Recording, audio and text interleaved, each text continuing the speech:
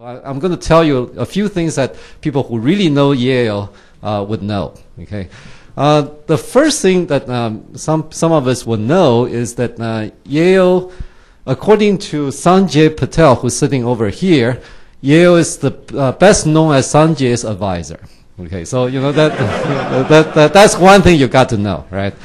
But even though Sanjay would like to think so, but Yale is really best known as Amanda's godfather. So for those of you who don't know who Amanda is, you're really missing out big. So you're going to find out after the talk. The second one that you should know is that you should make yourself very, very comfortable. Yale is known to cover one slide in an hour. And I peeked into his file. He definitely has more than 3 slides. So that's another thing. But I think there are a couple of things I really want to say about Yale. Yale is probably the best known as what we call the conscience of computer architecture. He's not afraid to call out BS. He's not afraid to say, well, these things are all very fashionable stuff, but I'm not sure why you're doing this. So today, if you don't stop Yale and say, hey, Yale, how about this? Or you say, Yale, you're saying this, but I don't agree with you. Then you're missing out. And that's the reason why you should make yourself very comfortable. By 5 o'clock, I will try to stop the talk. But, before that, you may as well make the most out of the time and get a couple of your own questions answered. So without further ado, Yale. Thanks for coming. Okay.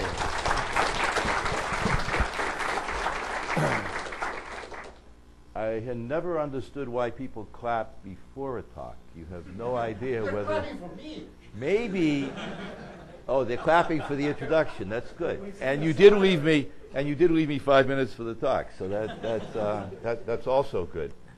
A couple of things. The video guy is where, in the back? Over here. Oh, can you? So do you know that it's working? Yes. It is working.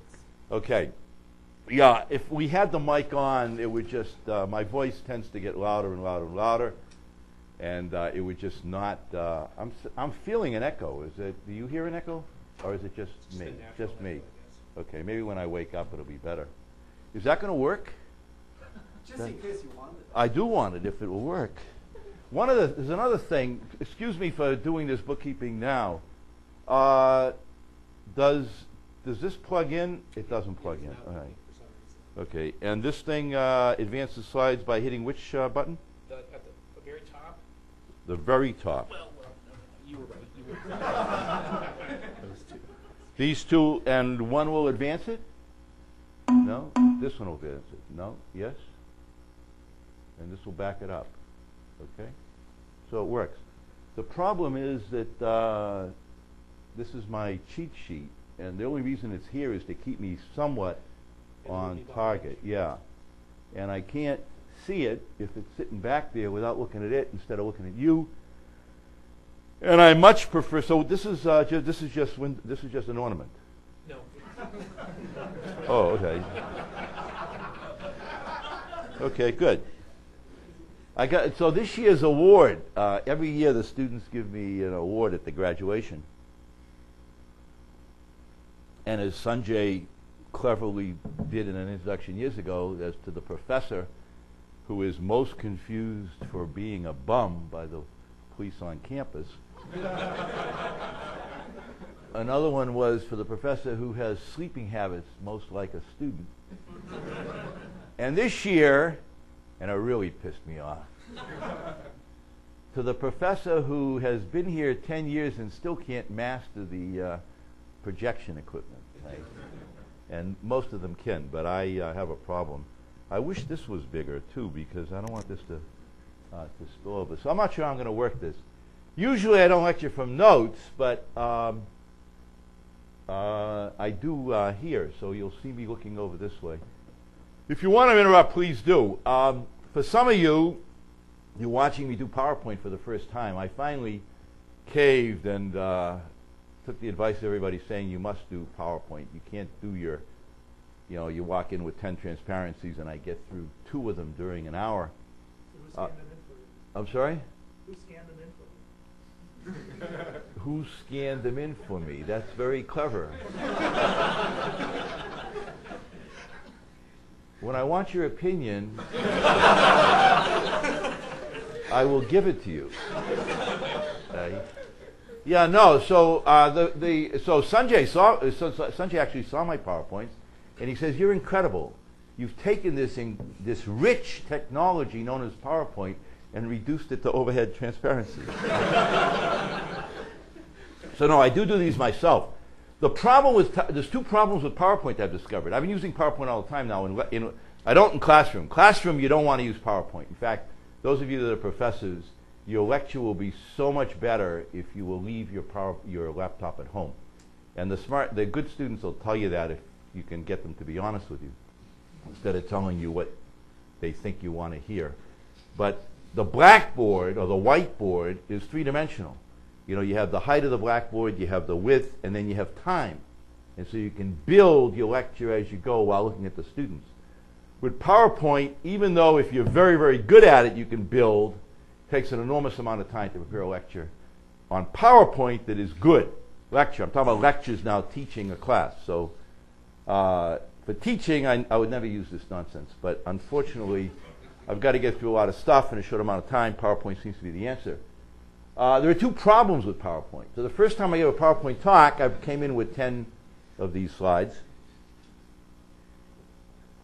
The second time I came in with 13, the 10 from the first one, and then I added 3. What you do is you keep adding. You never subtract. And so the size of the lecture keeps growing. And that's problematic. And then the other thing is people won't interrupt PowerPoint. They're in a zone. They're attending a presentation rather than interacting in a talk. So feel free to interrupt. And I don't even want to tell you how many slides there are here. I have gotten to the point now where I'm doing some Mickey Mouse animation by replicating slides. So it really is Mickey Mouse, but it means that the number of slides is larger. Anyway, so the title is Future Microprocessors, multi-core, which you're probably sick of hearing multi-core. Mega nonsense, because there are too many people who don't get it, and so they're promoting all this crap that's just that. And then what must we do differently moving forward? And the thing we must do differently is something I've been advocating for the last 30 years, except now I think we have to do it. Okay, so a little motivation at the European Supercomputing Conference last year. They invited me and a Berkeley professor. I was supposed to do the hardware, she was going to do the software, and we were supposed to discuss this whole concept of multi-core. This is Hans Mohr's conference. I'm going to be ignoring you guys, I guess, because I'm going to be facing, so, you can see that I'm starting to get bald or something. And so the guy who came up with the blurb to advertise this presentation, get the attendees to want to come to hear us talk, argue, hopefully. It turns out that she's bright, Kathy Yellick. She's bright, and we agreed on far more than we disagreed, which was a pleasure also. But when he wrote up the blurb to announce the talk, he said things like, Moore's law in the future will mean doubling the number of transistors on a chip. Does that make any sense at all? So I guess it does if we keep the number of transistors in the core constant. And, no transistors used for interconnect. The cores will just sit there and mentally telepathy to each other. And so, I don't think so. And then he said, how will we effectively utilize a 10 million core supercomputer, see? Actually, he didn't say, so I got that wrong. It was a 10 million core microprocessor, and I do need to correct that, because otherwise it doesn't, my bullet doesn't really work. 10 million cores on a chip. You see, the number of transistors on a chip is going to continue to grow. Gelsinger says we'll go down to 10 nanometers. 10 nanometers. Amazing. It's 100 angstroms. If you remember your high school chemistry when you learned what angstroms measure. We're getting to be pretty small. And as lambda gets smaller and we increase the size of the chip, of course, the number can grow. And so Moore's law is alive and well for the foreseeable future. With 3D, it gets even longer into the future because now we can make effectively bigger and bigger chips. So we will have, they claim, with these technology things, 50 billion transistors on a chip. 50 billion. So with 50 billion transistors on a chip, you can actually do a 10 million core chip. Okay? And when I was about 4 years old, my father taught me how to do division. 50 billion divided by 10 million is what? 50 divided by 10 is 5. And billion divided by million is 1,000. So you'll have, and no interconnect, because we can't afford interconnect. It's just cores on the chip. And so we'll have 5,000 transistors on each core. So the chip of the year 2020 will be 10 million Intel 4004s. You know? But the problem is that you think a core on a chip, and then dual core, and then quad core, and then octa core, and Larrabee has 32 cores, and the number. So once you start getting a big number and you have no idea how to deal with it, but that's a software problem. Let them worry about that. So then, and in fact, there was a panel that were you there at IPDPS when I was in the panel from the audience? Yeah, you were there. That's right. And the panel was, what do we do with 1,000 cores? We have no idea what we do with 1,000 cores. GPUs accepted, of course. But once you get the number big enough, what the hell? 1,000, a million, 10 million. Okay? It's all nonsense. Okay? 10 million cores. But it makes a good soundbite, and it sort of, energizes people. Oh, wow! And nobody stops to say, and I hope that was a typo. Actually, it was. I said supercomputer, and I meant to say microprocessor, and do the math. 50 billion divided by 10 million. A couple other things he said, which I want to say in passing. Will the chip be homogeneous or heterogeneous? If you listen to the companies, they'll all say homogeneous. The right answer is heterogeneous. They're starting to come around, except that homogeneous is so much easier to do, so much cheaper to build, that you don't get that publicly. But as I understand it, I'm not non-disclosed to these companies, but I do go out for a beer with them, and sometimes they have a few too many, and so they tell me that, yeah, deep down they are looking at heterogeneous. You have to, I don't care how good your quarterback is, you wouldn't want to have 11 quarterbacks on the field at one time, right? Specially tailored parts, and that's what heterogeneity is all about, and we'll see more on that later. It's what I've been calling for a long time now, Pentium X, Niagara Y, where Pentium X means the X, so like Pentium 10 or Pentium 25 or something. It's the nth generation of Pentium with all the bells and whistles, the heavy lifting core. And then Niagara Y, the other extreme, where the idea is get as many cores on the chip to do as much in parallel as we have available, and we don't care about the latency for any instruction in any core. We win on throughput. So problems tend to have both parts, and having both on the chip, I believe, is the chip of the future. And I think finally, some of these companies are starting to come around. The cell processor, by the way, is not an example of this. Right? The cell processor, the PowerPC core on that chip, is not a heavyweight core. It's just there to run the operating system rather than have to design something new and write new code. They just could lift it and get all the OS code to work. So the concept of one and many, the one should be the heavyweight, the heavy hitter. The many should be for doing the throughput. And a couple other things. Will there be a standard ISA like the x86? And the answer is, who cares? Whatever that front end is, ISA is just it's a contract. It's a pact. It's the interface between what the software produces, what the hardware has to deliver. And what that interface is almost irrelevant. We can do good things with that interface by allowing, as we'll see later on, allow the compiler person to know about the microarchitecture, and the microarchitecture to deal with what the compiler produces. But as far as the format and everything, the ISA is just an interface, and we decode, and once we've decoded, it doesn't matter. And the other thing was, my other hot button, he said, was, are there any good tools for automatically generating parallel programs? And what I don't understand is why this automatic, why this preoccupation with the tool has to be automatic, you know. Computers do certain things good, and we do certain things good, and if we can harness the both of them together, then aren't we better off than trying to force fit automatic into everything? Anyway, so what I want to do today is, given all the multi-core hype that we've been hearing, is it really the Holy Grail? In fact, it's coming across like a religious thing almost, would cure cancer.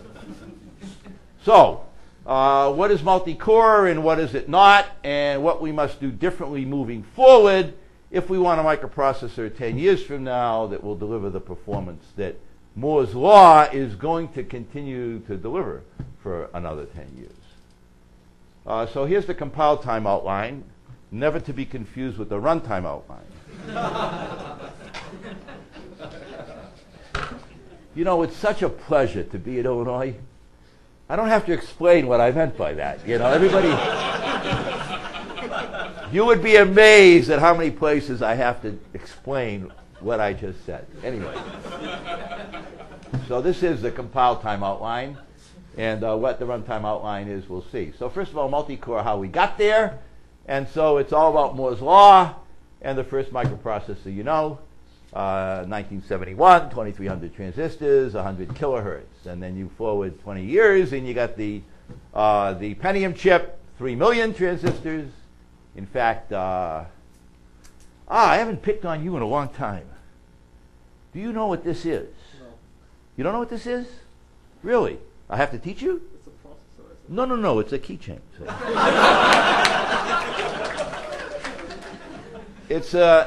So Intel wants to insist that their fab is 100% yield, say. And the way they get that is some of the chips go into laptops, and some of them go into keychains. And they get 100% yield. See? And then today we have more than 1 billion on a chip. What was I reading? The NVIDIA chip is 3 billion already. So it keeps on going, and the frequencies keep going. And so what happens tomorrow, we don't know. So there's a slide I did not make up, Steve. I did not make up this slide, right? This was done by one of my students. I did the title, so you can see that the title, the font of the title is attractive, but the font of the so I really should fix that, except I don't have a clue how to. I guess the only way is to tell them to do it right. So this is starting with the first microprocessor, which is all processor. There's no cache on that chip. In fact, the first cache didn't come out till when? Like 1984, 85, the Motorola 68020, with 256 bytes of iCache on that chip. But as time has gone by, the number of transistors on the chip has continued to double every time interval. That's what Moore's Law is all about. Every time interval, it doubles. You all know what that time interval is, by the way, right? 18 months. Oh, wrong. Who said 18 months? Shame on you. I have to teach you something. No. Gordon Moore never said 18 months. Read the history. Read the paper. Gordon Moore in 1965, projecting out in the future, and he plotted this on semi-log paper and got a straight line. Semi-log paper, straight line is an exponential, as you know. And the slope of that line will tell you how often the doubling is. And what was it? Every year. Right? Every year. And then 10 years later, in 1975, he projected out again. And this time, when he projected out, the points on the straight line, again, the slope was smaller every 2 years, say. So in 1965, he said every year. In 1975, this is true. He said every 2 years. But, you know, this is America. We can't be bothered with such a long story. So 1 year, 2 year, 1 plus 2 equals 3, divided by 2 is 18 months. And so everybody knows the law is 18 months. Gordon never said 18 months. Anyway, you'll notice that the number of transistors on the chip does go up, except there's this cache happening. And as time goes by, more and more transistors go into the cache, the L2 cache. In fact, the first Pentium M chip, 77 million transistors, 50 million went into the L2 cache. The next generation of the Pentium M chip comes out of Haifa, Israel, Design Center, the Intel Israeli Design Center. 77 million, 50 million. Next chip, 140 million transistors. So you go from 77 million to 140 million. The L2 cache, from 50 million to 110 million. Okay? So you see what's going on. Most of the transistors go into the L2 cache. At some point, it gets ridiculous. I don't know how many of you are dog people. It's like when you have a puppy, you know, and the puppy is this big, but the forearms are huge if the puppy's going to grow. It's a funny-looking dog. The good news is the puppy will grow. The bad news is that this looks funny even years later. And so it gets so embarrassing that they say, you know, we can't sell a chip like this. And we can't put the transistors into the core because that's hard. Coming out with a better branch predictor or a trace cache that actually works, you know, putting replay on the chip. And for those of you that don't know what replay is, I got a reference for you that you need to study. And so what do? Put another core in the chip. Now it looks good. But time goes on. Notice Moore's law, number of transistors on a chip. What do you suppose they do then? Right. So here's a Pentium M chip. And I asked my student to do the following. I says, okay, so here's the chip. And, you know, the number of transistors goes up and up and up and up. And it looks really silly. So what does Intel do? Bingo, see? And if you look at the micrographs of most of these chips, you'll see, you know, that the L2 cache dominates the chip. So why multi-core chips? In the beginning, it was for better and better uniprocessor. First chips didn't have, there was nothing on the first chip. There's just the functionality of processing the instructions. And then, you know, we got pipelining, and once we got pipelining, we did branch prediction, and once we got branch prediction, if we could do out of order, we could do speculative execution, and it just goes on as we enhance the microprocessor. But as the number of transistors keeps going up, this improvement of the performance on the hard problems got too hard, and so finally we just said, screw it, a bigger and bigger L2 cache. Stopping the improvement of the hard problems. Poorly utilizing the chip area. You make the L2 cache bigger and bigger and bigger, you'll get fewer cache misses. You'll get 5% improvement in performance. Problem, of course, is that then you blame the core because even though you didn't give it any transistors to do the job, you then blame it because, look, there's twice as many transistors in the chip. How come you get 5% improvement in performance? Because you didn't give me the transistors, you put it into the L2 cache, and you get 5% because you get a better cache hit ratio. And blaming the process for not delivering. Today we have dual core, quad core, etc. What tomorrow? Why multi-core? It's easier. It's cheaper. Certainly cheaper. You don't have to do all this complicated design. I would argue what was embarrassing to continue to make the L2 bigger. It was the next obvious step. So what's the point? Multi-core is here. In fact, with all the buzz, there's no getting around it. Multi-core is a reality. And why is this not working? We will have 1,000 core chips. I think that's no question about that. It was not a technological improvement. It was the obvious next thing to do. Therefore, we don't have to accept it as it is. We can get it right next time. And that means what? Figuring out what goes on the chip and figuring out what the interfaces are. And that's important also. What are the interfaces to the software to this chip? So, what I want to do is spend a little bit of time on what I call mega nonsense. It's stuff that comes out of the mouths of people who should know better. These are people who never got a degree at Illinois. I will vouch for that. In fact, that's fascinating, you know, that they need to come here to learn, you know, to understand in a deep way. And these are people that were trained elsewhere, and if I tell you where, it may give you a clue as to who, and I have agreed that I'm going to stop doing that. So, mega nonsense. So multi-core was the solution to a performance problem, so I've already dealt with that. Hardware works sequentially. This came out of his mouth. In fact, you were in the audience when he said this, I think, and I can believe it. Hardware works sequentially. Now, it's true that hardware works cycle by cycle, and that is sequential. But in the context of talking about hardware in parallel and software in parallel and saying programming in, the reason why this thing comes up is because programming in parallel. Well, programs actually also work cycle by cycle, except what we want to try to do with the software is get this program which does go cycle by cycle to also, in any one cycle, to work in parallel. Well, it turns out hardware is, the default is parallel. All the electrons, those of you that are hardware people, you know this. Every electron on the chip is working all the time. It is not the case that this electron says, after you, Mr. Electron.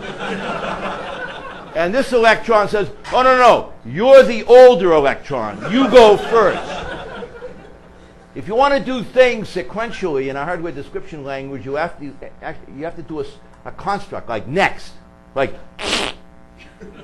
like you do all this in parallel. Now you do all this in parallel. Hardware it's parallel. It's totally parallel.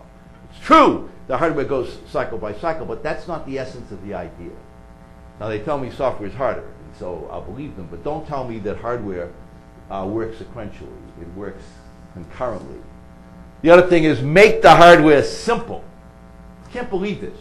The notion that, with all these transistors, we're going to be able to get far more of these Mickey Mouse cores, which is going to exacerbate the, the software problem. In fact, for this one, I've got a little bit of backup.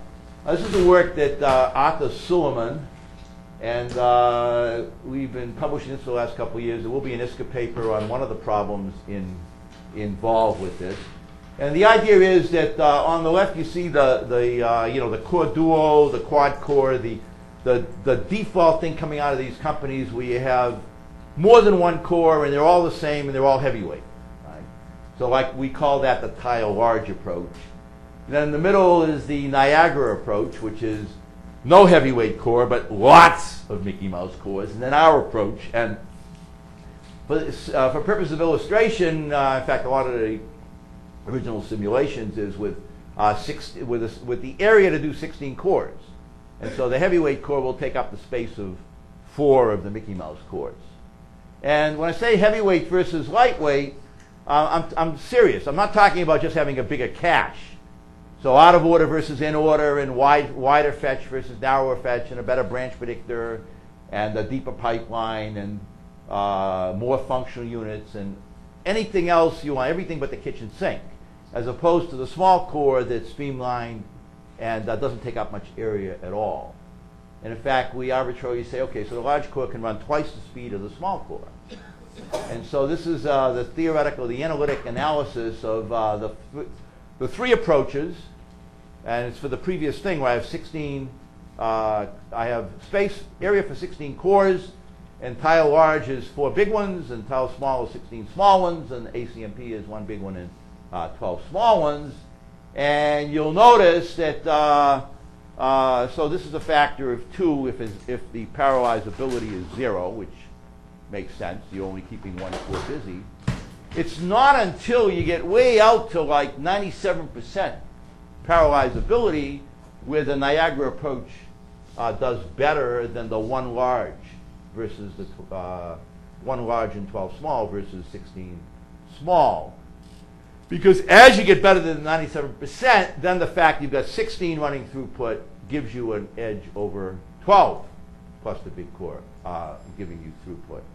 As the number of cores on a chip goes up, this crossover point gets closer to 1 because the amount of area that's going to be consumed by the large core becomes a smaller fraction of the total area. So the x-axis is fraction of your core that can run infinitely. I'm sorry?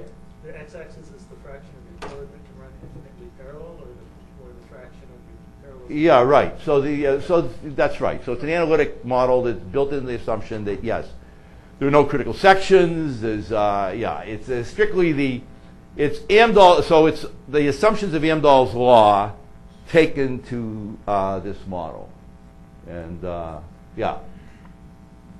Okay. Do in parallel to slower clock and save power. I don't even think I'm going to touch this one because I think that's been overbeaten. Everybody knows about the cube law. So if you run it half this frequency, it takes 1/8 the power. In fact, if you guys want a way to get an undergraduate degree in 2 years rather than 4 years, they're telling you it takes 4 years, and they're assuming that you take the second course after the first course. That is, the prerequisite has to be taken before the follow-on. See, but if you didn't obey a prerequisite structure, you just take them all together. So then you could get out in a couple of years. What keeps you here for 4 years is the prerequisite chain, right? So what am I trying to say? That, yeah, there are applications that are embarrassingly parallel. In fact, you guys work on one of them in graphics, and there'll be a little bit on that we'll mention. But there's a hell of a lot of stuff out there that doesn't admit taking this thread and breaking it up into pieces and running them in parallel. There's the... do I do the woman thing, or am I offending the females in the room? Apparently, I'm offending. The elephants? So I did the elephants, but that didn't help. It turns out that still offended a couple of the women. Then don't do it. Don't do it? Yeah. Don't do it. Yeah. Okay, then I won't do it. It might have been offensive to ask you. Huh? It might have been offensive to ask. It might have been offensive to ask. Okay, so I won't do it. I'll just skip it. Fine. ILP is dead. I keep hearing this all the time. ILP is dead. I've already given you a hint about this. That we don't invest the transistors into the core, and yet we blame the core for not delivering performance. We say ILP is dead. ILP is not dead. It'll be dead if we don't pay attention to it. ILP is dead. So here it is. I told you this already. I gave you these numbers. I gave you these numbers. And I mentioned that the improvement in performance is because of the transistors invested in the L2 cache, and therefore ILP is dead. So there's an example. So Digital Equipment Corporation, before they folded into Compaq and then folded into, well, most of it was HP, but this part was Intel. I'm waiting for HP to fold into IBM, so that maybe there'll be one big company. Anyway, EV4. EV4 was the code, EV was the code name for the Alpha chip, which followed the VAX. So extended VAX. It's the next ISA after the VAX. And the first one they produced, EV4, that 21064. And it had a certain amount of performance to it. And then EV5, the 21164, 21264. And the design all the way up to EV8 was done and simulated. And if you look at the numbers, and this is a paper published by one of the DEC people, and it showed that the performance improvement from EV4 to EV8 was 55x. So a lot of people keep telling you all the time, that, yeah, that's because the transistors got smaller, the switching time gets faster, and it's because of frequency that we get all that. So you step back and you say, okay, 55x. And what is the improvement in frequency? 7x. So then you remember, my father taught me how to divide. So 55 divided by 7 is bigger than 7. Meaning that more performance comes out of the microarchitecture than came out of the frequency. So this nonsense you keep hearing, ILP, it was all about the frequency. And I keep hearing, the people talking about multi-core, the first thing they do when they're talking, in preface in their comments is, ILP is dead. It's all about frequency. Wrong. In fact, if you look at these alpha chips, EV4 was what? 2 wide issue. 2 wide issue. In-order processing, Mickey Mouse branch predictor. The simplest of all the dynamic branch predictors, last time taken. Now you go to EV5, the next generation. The 2 wide issue becomes 4 wide issue. In-order stays in order. Branch predictor graduates to the saturating 2-bit counter. Now you go to EV6, 21264. Still get the 4 wide issue, but now you go out of order. Instead of the 2-bit counter, now you got a hybrid 2-level branch predictor. These things contribute. And so as time, yeah. I wonder if these numbers are slightly misleading because if you consider EV8. I'm sorry? If you consider EV8 was a 4-threaded SFD processor. So again, if you're doing back-to-bound calculations, if you're getting throughput improvements because of thread level parallelism, so let's say it's 4 because of that. So that's 7x times 4. So essentially, if you convert EV8 into a single thread processor, and then assume that they are running at the same technology as EV4, you wouldn't see. This is a study that. You know that? Okay, then I'm getting a. Can you hear the? Repeat the question. No. What? Repeat the question for the video tape. So I will repeat the question, but first of all, I'm hearing my voice coming across the speakers. Are you hearing my voice coming across the speakers? I think they turned the speaker up. I mean, So mic. who turned the speaker up? No, they turned the mic sensitive. So whatever it is, I don't care what it is, you know. I become a object-oriented person, so it's, can we deal with it? Yeah, I think we just did. So his comment is that my analysis is incorrect and he knows the problem better than I, which is, he's to be complimented. So let me first give his question. He's saying that my analysis is not fair because the 55x, and I don't know that that's true, but if you tell me it's true, then I'll believe you. I don't think that was in the paper. I think the paper was talking about the performance of a single thread, but I could be wrong. Okay, so I will defer to you if you know better. But his comment was that if the 55x represents the performance of a chip that has 4 threads that can be active at any time, then part of the performance benefit is due to thread level parallelism rather than instruction level parallelism, and then my analysis is not fair. Is that a reasonable statement of your? Okay, yeah. So I'm under the impression that the number is a single thread. I need to go back and read the paper. If you know it's not, then I will defer to you. Yeah, I'm pretty confident about my number. Okay, so then we will check it out. And the next time I give the talk, I will change the. So you're telling me that the 55 would become what if? So if you consider. No, I don't want a long answer, right? Because I'm running out of time. Let me just pose a simple question.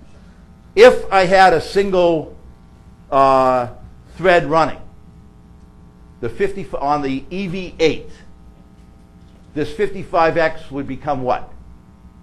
2.5 times 7. So you're telling me only 2.5 times due to the microarchitecture. Okay, so that has to be checked out. Thank you. In which case, my argument that more comes from the microarchitecture is invalid, but my argument that it's not just a frequency is still valid. And it might be actually that by the time they got to EV8, they started putting less energy into how do I make. See, one of the problems with thread level parallelism is that it gives you a mindset that you're not going to be able to get anything out of ILP anymore. Don't pay any attention to it, right? And if you don't pay any attention to it, then it'll be a self-fulfilling prophecy. Okay, so I do have a data slide. If I had too many data slides, you'd think that I was a candidate for assistant professorship here. And if I had no data slides, you'd think that I was a dean or something or other. So I do have. And Steve, that's right. This was done by one of my students. That's right. It shows for a number of benchmarks what happens if you have a real cache and a real branch predictor, and what happens if you have a perfect cache and a perfect branch predictor. And the point is, there's a lot of headroom if we will pay attention to a better branch predictor. If you go to industry, they'll tell you that going from 98% accurate to 99% accurate is a big deal on branch prediction. It's not the accuracy, it's the inaccuracy. It's taking the misprediction penalty 2% of the time versus 1% of the time, which ends up doubling performance. So that even though we are doing branch prediction very, very well, that we're getting closer to 100%, that little bit that's left over, and we're not going to get 100% clearly, but the closer we get to it, the bigger the payoff. But we never will if we don't put energy into it. Okay. I'm not going to go through this in any great detail. Other than to ask, Moore's law is a law of what? Physics, process technology, microarchitecture, or psychology? There's only one right answer. Psychology. Psychology, absolutely. The reason why Moore's law works is because the process people don't know any better. They don't know that it can't work. Right? They continue to work and push the envelope.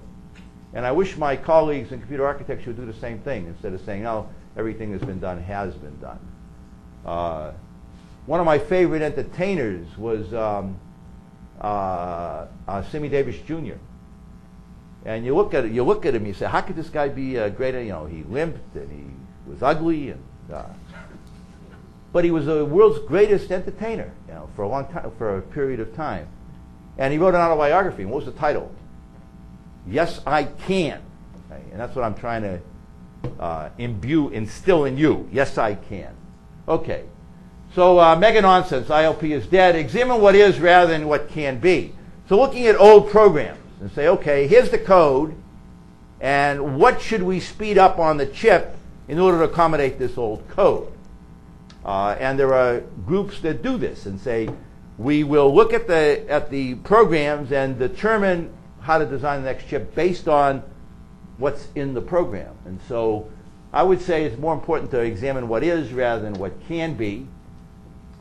The East River example in New York, the city of New York, I don't know how many of you know New York, but we've got this island called Manhattan, we've got Queens and Brooklyn, and people live in Brooklyn and Queens because it's cheaper, but they work in Manhattan, so they have to go across the bridge all day. And those two bridges, the Triborough Bridge and the 59th Street Bridge, are constantly congested.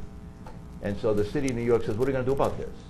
So they hired IBM, big corporation, a lot of systems analysis in New York. IBM's headquarters are just a little bit north of New York. Said, could you tell us what to do? Should we put in another bridge halfway between 59th Street and the Triborough Bridge? And so these guys, they said, okay, let's go out there and check it out. So they went to Manhattan, they rented a rowboat, and they put the rowboat halfway between the two bridges, and they sat there all day. Then they came back to the city of New York, and they said, you don't need a bridge. We sat there all day, and not even one car tried to cross the East River halfway between the two bridges. So you don't want to look at the code, you want to look at the algorithms. You want to look at the problems. You want to look higher up to determine what you need to build into the chip. Communication off-chip is hard, on-chip is easy. Yeah, on-chip is not easy anymore. The latency on-chip, you better be doing nearest neighbor, the frequencies we're running at. No, on-chip is not easy. Abstraction is a pure good. I get this all the time, the object-oriented people. Abstraction is a pure good. Can abstractions lead to trouble? So I was in Manhattan, and I wanted to go to the airport. I was in the financial district, and I get into a cab, and I say, LaGuardia. LaGuardia, 4 syllables. What could be a higher level of abstraction than that? And the cabbie takes me up over the Triborough and down.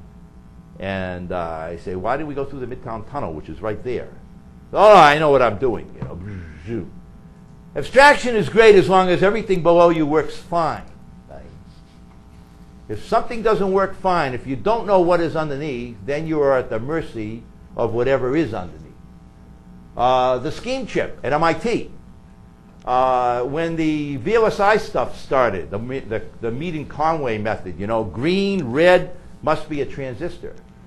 You can design a chip without having any clue of what the electrical properties of a transistor is. Small signal models, forget it. You know, just green, red must be a transistor. And so at MIT they decided, why don't we use this and we'll implement a chip to run scheme. Didn't work. Didn't work. So they said, wait a minute, we know what the hell we're doing. We're MIT engineers. We understand small signal models. They went, and knowing their engineering background, they went and redesigned the chip, and it did work because they knew what was going on underneath. Sorting. Talked to a typical CS graduate. I don't know how many of them I have in the room, but you asked the question, does the sorting, does your choice of sorting algorithm matter depending on whether all the data can fit in memory or whether you have to bring it back and forth from the disk? And the typical answer you get, I guess the typical answer is what's a disk, but you take the next step and they'll say, no, I guess it doesn't matter because they're doing sorting at this higher level. Well, of course it matters. And if you read the 300 pages of Knuth Volume 3, you'll see there are internal sorts and external sorts, and it does matter whether or not you can fit all the data in it. In fact, now we might say, can you fit all the data in the L2 cache? In fact, Jim Gray had a good analysis where he showed what a big difference it makes. So another example of not understanding below. My freshman course, which I should say Professor Patel and our freshman course, which is also taught here. And at this point, we're now 15 years later, and there are a lot of Microsoft developers that started with that freshman course. And I keep getting email all the time. Thank you for the freshman course, because we understood right from the get-go how the computer worked. And understanding how the computer worked, even though they don't design computers, they write code. But the fact that they've grokked what goes on with the computer makes them a better software person. Right? A deeper understanding of the problem if they understand what's below the surface. Okay, so abstractions are pure good. Programmers are all dumb and need to be protected. So I have a few words on that later on. Thinking in parallel is hard. That's another thing you get. Thinking in parallel is hard. Thinking in parallel is hard.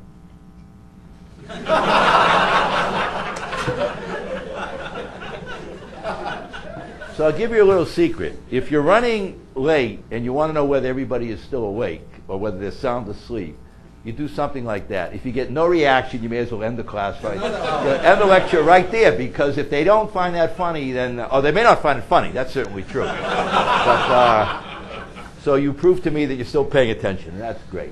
How do we get people to believe that thinking in parallel is natural? Okay, so that's the mega nonsense that I'm suffering from. And then the question is, what do we got to do differently? The process technology will give us 50 billion transistors. I've already told you that. The dreamers will do whatever we provide. So the dreamers are the people working with on the problems. And they won't even look at problems unless we have something that can actually deliver. So they're not going to try, if they have a program that will predict the weather, and if you run it on our chips, you get the weather prediction for tomorrow a week from Sunday. That doesn't help. You can just wait till tomorrow and look out the window. So if you want a weather prediction program that's going to be useful, it's got to get it done in time to now know what tomorrow's weather is. Say. So the dreamers aren't us. The dreamers are these people with these problems, these application people. I don't care whether they're in biology or physics that you're working with lately or what, but they're application people, and they will use what we give them. And so what we need to pay attention to is what will be on the chip and what will the interfaces be. How will we use 50 billion transistors? The temptation, as we've seen in most of the industry, is to step the reticle. The core, that's easy.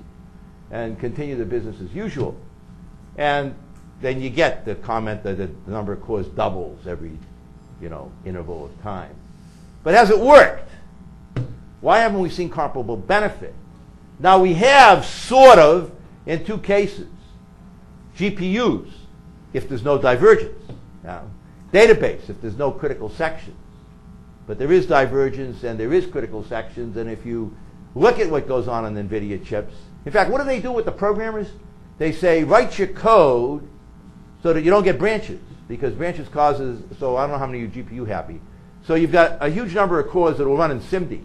And what you'd like to do is have the same code running on different data concurrently. And it does. Instruction, they all do it. Instruction is standard SIMD. Now you get a branch. Diverge. Now you stop doing this and work on this. We get done with that, you go back and now you work on this. Right? Because that's the nature of the beast, the nature of the microarchitecture. But, so how do they solve it? They say don't use branches. Try to write your code so the number of branches are minimal, or that they always go the same way. In fact, going to the software, that's kind of good. In fact, you, for example, has shown, in fact, the power of what Professor Hu showed is enormous. That it matters whether you have an array of structures or a structure of arrays. You can program it either way. You program it one way, bleh. You program it the other way, you can make the thing run hell, like hell. So, in fact, I have a student right now that's working on how do I redesign the GPU so that the divergence doesn't bite you in the butt. And critical sections, of course, you all know what that does.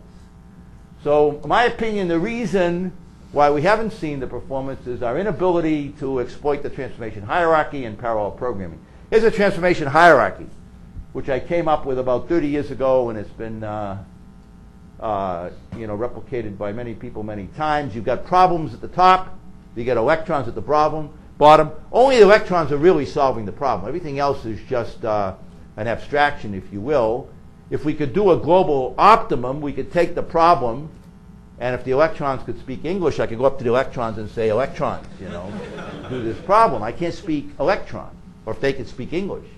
So what I do is a sequence of local transformations, which is not as good. The problem is that everybody works within their layer. Now, Professor Hu has bridged that layer. He understands compilers. In fact, he's done some of the best work in compilers. He also understands microarchitecture. He's one of the first people to show that, in fact, his thesis, some of you probably don't know this, but his thesis was a critical part of why chips do out-of-order execution. He said out-of-order execution is fine, all well and good. Thomas Sewell algorithm did that in the mid-60s. But if you don't maintain precise exceptions, nobody's going to use it. So that's what his thesis did. Now, his thesis did a lot of things, but the central core, I would argue, in his thesis was that, out-of-order execution is fine, but you better be able to retire the instructions in order. And once we did that, of course, the bandwagon happened, and, all hell broke loose. But he's an exception. Most people work within their layer. Algorithms person, don't bother me about the microarchitecture. So the problem is that we have this transformation hierarchy, we haven't been able to exploit it. We're all working in our own layer.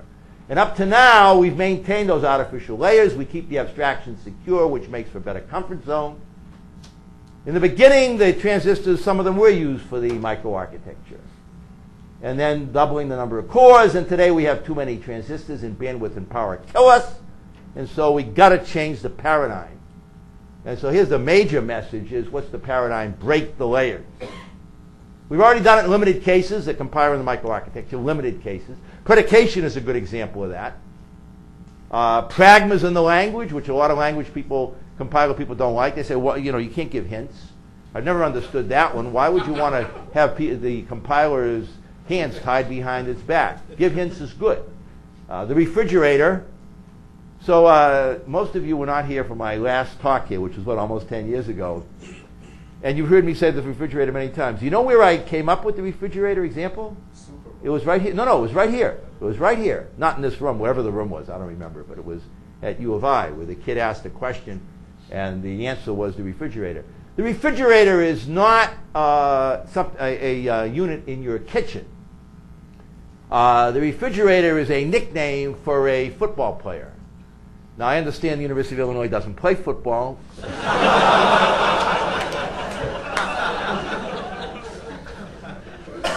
In fact, Professor Hu in a panel many years ago allowed as the reason they don't play football is that they're more interested in scholarship. Except you play basketball, so I'm not sure that argument weighs. Anyway, the refrigerator was an NFL player, and he was a defensive player for Chicago Bears. His name was? William Perry. That's close. Mike Perry? No, William Perry. And he was a defensive player. And the American game of football, unlike so some of you are international students, so when you say football, you think of this game that we call soccer. But this is America, where the key word in America is unions. So a football player in America only has to play offense or defense. Half the game he gets to sit on the bench. The European game of football, you have to play the whole game. You don't have the labor. So William Perry sat on the bench when the offense was on the field, except if the Bears were on the 1 foot line, at which point they would bring William Perry into the game, point him toward the goal line, handle the ball. 1 foot, he would score. Fantastic. 1 foot. He would score with half of the other team hanging over him. 5 yards, he'd never make it. 1 foot, he'd always make it. So William Perry was a defensive tackle for the Chicago Bears that when the offense was on the field, he was sitting on the bench. Powered off. And that's critical. Leakage current kills us these days. So powered off is important. But when they're on the 1 foot line, they bring him in and he scores. William Perry, the refrigerator, is what we now call accelerators. It's a large piece of functionality that can sit on the chip doing nothing, if you got the interconnection structure right, except when you need it. But when you need it, you really need it. And so, if in fact the algorithm people would tell the microarchitects what they need, and the microarchitects would tell the algorithm people what they can build, and then the ISA has the interface which marries the two, then we've broken the layers and we can get a win in performance. One of the first RISC chips, whatever they were, the AMD 29000, had an instruction in there called find first. The find first instruction took a bit vector and found the first bit that was set. Try to do that in software. You know, you check a bit to 0, okay, check the next bit to 0, until finally you find a bit that's set. So if you look at the code to run that thing, it's going to take you tens of cycles. How about if we do it in hardware, which is what the AMD 29000 did? They had this instruction, find first. You got a bit vector and you want to find the first bit that is set. Now, if you've taken the sophomore logic design course and you did the homework assignment, you know that the answer is quite trivial. It's a priority encoder. It takes very few gates and it'll do the job in a fraction of a cycle. Why did AMD stick it into the ISA? Because there are a lot of algorithms and in addition some operating system functionality that can make good use of it. So when it's not being used, it's sitting there just minding its own business. When it is being used, then it's there. Now in those days, we didn't worry about leakage current. You know, in those days you had the source and the drain like this. Now we got the source and the drain like this, so we have to worry about it. So power off becomes important. Okay, I need to move on. This shows a number of the operators. If we will only break the layers, if the compiler people talk to the microarchitecture, and there's a lot of good things we can do, if the algorithm and compiler microarchitecture talk together. By the way, some of you are electrical engineers, the circuit people. You're running at frequencies now where every chip is going to have to be a fault-tolerant chip. Bits do get flipped because of the frequencies. So we have to bring that into the design. How about verification hooks so that we can actually determine that, yeah, what we built actually does what it's supposed to do. Well, if the microarchitects talk to the circuit designers, maybe we can get that one right. When Intel discovers that a bug that it didn't verify late in the game, it's a very expensive item.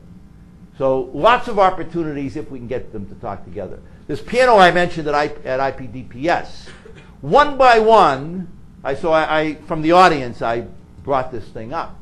One by one, the panelists said, you'll never get an algorithm person to talk to an architect. It just will never happen.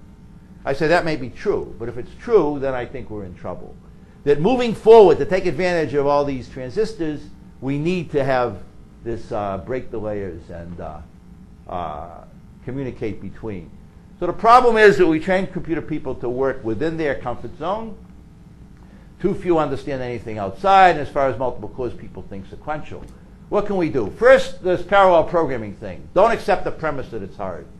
So I teach the freshman course, so I've got what, 400 students in a freshman course. I don't teach it every year, but I teach it every other year, and I taught it this past fall. And the last lecture, what I did is I said, you know, you've heard, maybe you've been reading ads about multi-core or parallel processing. I say 10 factorial. You guys understand factorial? Of course they do. You know, they're University of Texas freshmen. In fact, I'll bet the University of Illinois freshmen understand factorial also. So I said, supposing the major item is the multiply time. How many? So it's multiply time, 1 unit to do a multiply. Everything else doesn't matter. How many units to do 10 factorial? Just like that. 10 times 9, times 8, times 7, times 6, times 5, times 4, times 3, times 2. You don't need to multiply by 1 because that doesn't provide any benefit. 8 multiply times, 8 units of time. I said, how about if you have 2 cores? And you can pass work between the other. Now how many? Now, these kids haven't been taught that parallel programming is hard. And I realize I'm simplifying it with a nice simple example, but the point is that if you don't tell them it's hard, maybe there's a chance. And I gave them a minute to think. Half the class got it right. say, I said, well, tell me more. So the kid says, 5. I said, 5? Where'd you get 5? He says, well, what I would do say to him, you give me 5 factorial. And while he's doing that, I would do 10 times 9 times 8 times 7 times 6. That's 4 multiplied times. By then, 5 factorial is done, 5 multiplied times. Simple application, simple example, but the point is that the kids don't think, so when you think factorial, you think of this sequential algorithm. That's a natural way to think about it. But you step back, you say, wait a minute, I got 2 cores. Can I make use of that factor? And so I've got factorial and streaming. All right, what about the second thing? Don't accept the premise that it's okay to only know 1 layer. Students can understand more than 1 layer. In fact, I don't even know why I have to do this at Illinois, because you know it from this, what's it, 190? The course? Yeah, it's the freshman course. So I say, what if we get rid of objects first? Start at the bottom. Build up. Keep building on what you understand. Students don't understand objects. What they have no underpinnings.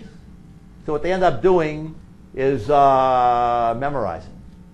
They try to look at the pattern that used the object and memorize that pattern and hope that the example you ask them in the exam or the program accommodates that thing that they memorized. And it isn't learning. What if we start with what Professor Patel and I call motivated bottom-up, which is that you first motivate at a high level. Because if you start at the bottom and there's no context, the students have trouble focusing on it. And they say, why am I bothering to do this? So you start at the high level. You just tell them what it's all about. And then you go down to a lower level. And you tell them what it's all about. And now you start and you teach them what's going on. And you teach them. And you take a level of abstraction that they all understand. What we do is we start with the transistor as a light switch level behavior of a transistor. Kids have known how to do that since they were since they were 2 years old. Boom, light goes on. Boom, light goes off. And then you build. And then you raise the level of abstraction. And then you build. And then you raise and then you build. Motivated bottom up. If we start with motivated bottom up, students build on what they already know. They don't memorize. They grok. Continually raising the level of abstraction. Abstraction is good. I made fun of it earlier. It's bad if you don't know what's going on underneath. But it's good if you do understand what's going on and you can keep building it, because you enhance the productivity the higher the level. Only works if you understand what's going on below. And the student sees the layers from the start, and the student can make the connections. And the layers get broken naturally, and so the kids are like the Microsoft developers, where they understand the low level and they are a better programmer because they understand what's going on. So if we're willing to continue to pursue ILP, give the microarchitect the wherewithal to be able to do it, and if we're willing to break the layers, which is critical, and embrace parallel programming. And one thing so I've pushed this off a lot, utilize more than one interface. So are all programmers dumb? No. Some programmers need help. They need a very high level of abstraction. One of the criticisms of the cell processor was that the programmers had to know a low level of abstraction, and most of them can't. And so Peter Hofstee, the chief architect of the cell, he goes around and they beat him up all the time. Why do you make us understand what's going on at this low level? Now maybe he had the low level wrong. You know, this issue with private memories, for example. But there are programmers out there that when he comes into town to give a talk or to meet with a company, they shake his hand. They say, wow, thank you for giving me the low level, because the low level allows me to really make the hardware hum. I have a friend who deals with these DNA strings. And she uses the GPU chip. And you know, you've talked to her. And she says, don't ever keep the low level from me, because I understand how a GPU works, and I can write algorithms that run much, much faster because I know the underlying hardware. So more than one interface. An interface for people who don't get it, and an interface for people who do get it. And if we're willing to understand more than our own layer, then we'll be ready to harness the resources of tomorrow's processor. Whoops. I'll back up. So, a couple of slides on the microprocessor of the future. 50 billion transistors means 50 billion. Ridiculous number.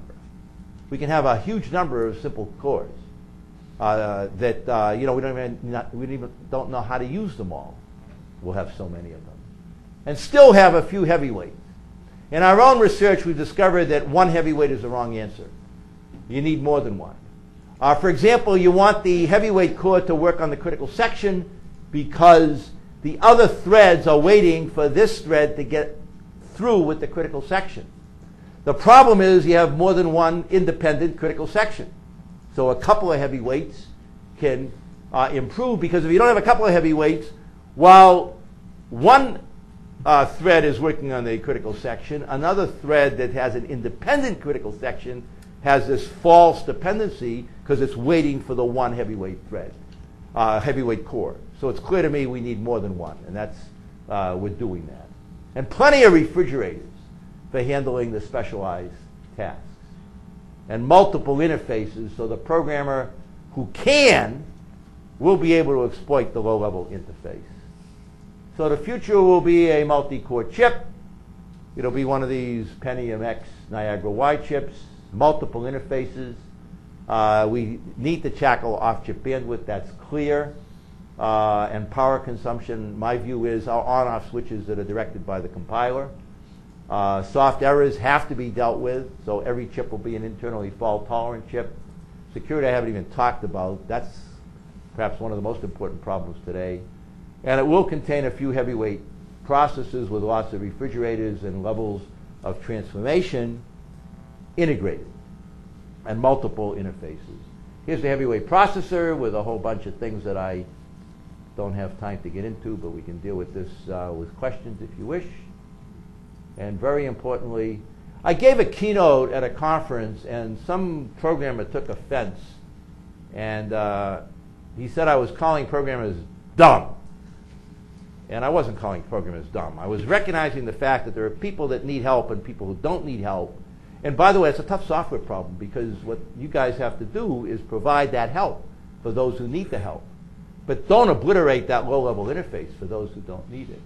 And so very importantly, at least two interfaces, one and the other, and most importantly, software to help those who don't. And I'm done. Hey. All right.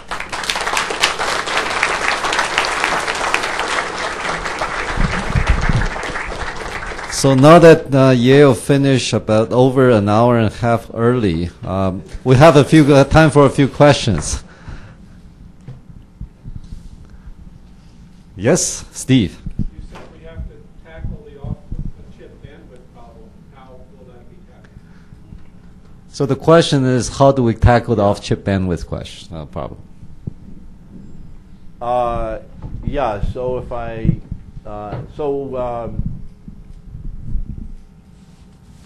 so let me back it up a little bit. So there are two parts to going off chip. There's latency and there's bandwidth.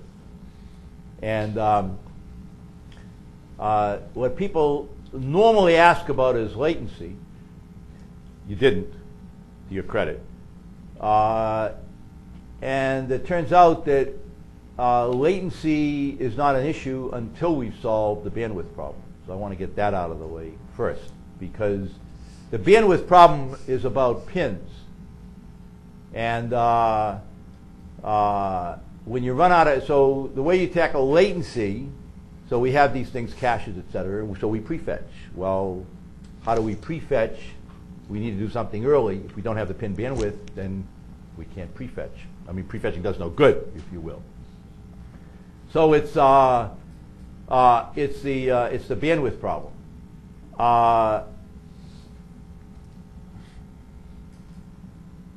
Do I even have a good answer for that? One answer. So one answer is why is it that what exacerbates the chip bandwidth? Well, one thing that exacerbates the chip bandwidth problem is the size of the cache line. So when you take a miss, you go off chip, bring in a cache line. Dick Seitz, when he got through with designing the 21064, and then he was saying, okay, well let me just look around at performance issues, and he measured the 21164. Now the 21164 was a full wide issue machine. and he looked at the performance that that chip was producing. He was able to retire one instruction every 4 cycles. So the capability of the chip is 4 instructions each cycle. The delivery was 1 instruction every 4 cycles. It's a factor of 16 to 1. It's running at 6% performance. And so the question he asked, why? So the answer was because the chip is spending most of its time doing cache refills of information that it's never using. So you take a cache miss, you bring in a line, you use 10% of that line, and then you kick it out. So there's 2 possibilities. One, in fact, Phil Emma at IBM Research calls it the trailing edge effect. That is, when you go to the memory to bring in a cache line, you get that first bus cycle, you get a piece of the line. And then you get all these other cycles where you're chewing up bandwidth, bringing in the rest of the line that doesn't get used. So one is, can we do something at the algorithm or data set level so that when we bring in a cache line, we actually use it? Secondly, can we do something about the size of the cache line? In fact, if you look at a chip and you look at the caches, it's interesting that if you want to know how big the cache line is, a good rule of thumb is look at how many data pins there are multiplied by 4. Right? 4 bus cycles to bring in that cache line. It's not a completely accurate, but there's so many cases that it's clear that the design thing was it should take 4 bus cycles to bring in a cache line. How about if we make the cache line smaller? We save on bandwidth. How about if we deal with the problem with the algorithm layer? How about if the person writing the algorithm knows that if you design your code or data set this way, then we save chip bandwidth? So that's one place. I don't have any other good answers to that. Does not prevent me from raising the issue because the real problem is if we don't raise the issue, then the problem's never going to get over. Okay? No. Yeah. Rakesh?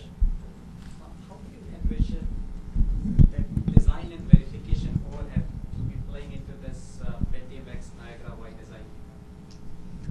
How do you factor in the verification? So when I was your age, we had N designers and 0 verification people, and then we got 1 verification person. And so as time goes by, the number of people that are working on verification keeps going up because the size of the problem keeps getting worse. So I'm not sure where the question is coming from. If you're asking, should we have verification people talking to microarchitects and putting a fair amount of the energy into designing the logic to make it easier or more difficult to verify, then the answer is sure. That's not your question, okay? No, I was. So when you mentioned the Pentium X Niagara Y design, Right. essentially you're talking about putting different kinds of cores on the same chip. Different kinds of cores in their performance characteristics, not different kinds of cores in their ISA. But that's okay. For verification purposes, microarchitecture is what it's all about. So sure. So I'm still not sure that if you're asking me, I've got different kinds. So let me say that yes, there are different kinds of cores in the sense that, in fact, that slide showed the heavyweight core has all these attributes, the lightweight core has all these attributes. So we need to verify both. I'm not sure why that becomes a problem. Unless you're saying we need twice as many people? I mean, I'll buy that, sure. So if you're going to so you're saying, maybe that's where you're coming from, that if we do one of the 2 extremes, that is the quad core, I've got them, they're all the same, address the verification problem. The Niagara, they're all the same, address the verification problem. Now I've got this thing which they're not all the same. How do I address the problem? Twice as many people working on it. Okay? Yeah. Yeah, there is no free lunch. It's also the case you're going to have to verify the accelerators. Every accelerator on that chip has to be verified. Right? Every piece of the, in fact, the process, the chip is not just a core. How about the memory system? You know? In fact, the work that's going on here at Illinois with this Rigel thing with 1,000 cores, and you have a cache system that is different from the typical cache system, right? The coherency thing, for example, is very different. If that is in the chip, it has to be verified. Now, verifying that is not the same as verifying the pipeline through the execution core. So it is already the case to verify the chip has multiple parts. It has a front end. It has a back end. It has the middle end, the execution core. You know, all these things require verification. So if you're saying, haven't I exacerbated the problem by having more different things, the answer is of course.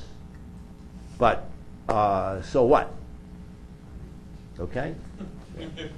Okay. Last question, Nettie. Last question. All right. Where? Go ahead. When you claim ILP is not dead, I'm sorry? when you claim ILP is not dead, or people claim ILP is dead, they're talking about the future. What you showed on the graph for the 55x, you're talking about what LP is giving us in the past. Not going into what actually constitutes the 55x. Where do you see Or it may be, as Professor Kumar would like to says, it's really 7 times 2.4. So let me repeat the question. Oh, so yeah. No. So what let me make it easier. Okay. So what I think he's asking me is, was Santa Ana right? Say, you remember Santa Ana? Are you the only other person in the audience who remembers Santa Ana? not Huh? not But you know the quote. In fact, you probably know the quote exactly. but I'll repeat it. Well, what's the quote? What's the quote exactly? Because I'm going to butcher it. See? So the quote goes something like that: if we don't pay attention to the lessons learned by history, we're doomed to repeat them in the future. I think your question is, how do we know that the successes of the past of getting this, let's say it is 50, let's say it's 17x or whatever he's coming up with. If it is 17x, and that's or 2.4 out of microarchitecture, if that is correct, how do we know that moving forward we're going to get another 2.4? That's your question, right? Which you think my Santa Ana analogy is a good one or not? It's all right. By the way, from Lametta, that is absolute overwhelming praise. So the answer is we don't know. All right? We do know that the trace cache, as implemented already, was a disaster because it was done wrong. There are things out there. I mentioned the replay stuff that Lametta and Patel did several years ago. That might produce value. A better branch predictor would certainly produce value. But more importantly, my real answer is I don't know. That is, what's in this room is a lot of very creative young minds. And if you turn them loose, who knows what they're going to come up with. But if you tell them that it's dead, then you know what they're going to come up with. Nothing. They're going to spend all their time on more and more cores and try to figure out how to use them. Now, it's not the case that we shouldn't be figuring out how to use more and more cores. There are two parts of the problem, as I tried to, the parallel programming and to break the layers to exploit performance. And if the microarchitects can talk to people below and talk to people above to get a better handle on what the accelerator should look like, what these performance enhancements should look like, then we have a chance. And most of you, graduate students in their 20s, your brains are still fertile. And this is not a cop out. It's saying that we have been successful. In fact, go back so maybe I should do that. So I didn't spend as much time on the Moore's Law slide as I often do. I've been told for the last 40 years that Moore's Law is fine for today, but 5 years from now, it'll be dead. That is, we've reached the limit. And I've been hearing that every 5 years for the last 40 years. Moore's Law is okay right now, but 5 years from now, it's all over. And yet it hasn't been.